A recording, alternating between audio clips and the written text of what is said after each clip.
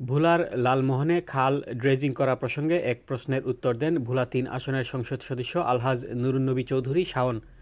প্রশ্নটি করেন ওই এলাকার মাকসুদ আলম ইমন। এক অডিও বার্তার মাধ্যমে এমপি নুরুন্নবী চৌধুরী এর জবাব দেন। মাকসুদ আলম ইমন লালমোহন থেকে তিনি প্রশ্ন করেছেন, লালমোহন লঞ্চ ঘাটের যে খাল ড্রেজিং করার পরিকল্পনা আছে কিনা।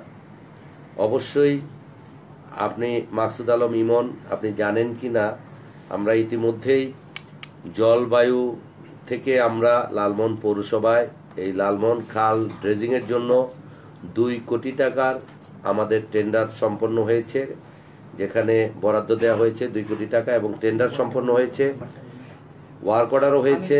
আমরা খুব শীঘ্রই আশা করি ঠিকাদার এখানে কাজ শুরু করতে পারবে লালমোহন খাল খননের জন্য। আপনার মনে আছে কিনা জানি না, ইতিপূর্বে আমরা নৌ পরিবহন মন্ত্রণালয়ের মাধ্যমে আমরা এই লালমোহন খাল এর আগেও 2 বছর আগে আমরা একবার খনন করেছিলাম। এখন আবার নতুনভাবে আমরা লালমোহন পৌরসভার মাধ্যমে আমরা খাল খননের কাজ শুরু করব। এমপির কাছ থেকে উত্তর সংগ্রহের প্রক্রিয়াটি সমন্বয় করেছেন ভোলা 3 আসনের অ্যাম্বাসেডর সাদির হোসেন রাহিম এবং নজরুল ইসলাম শুভরাজ।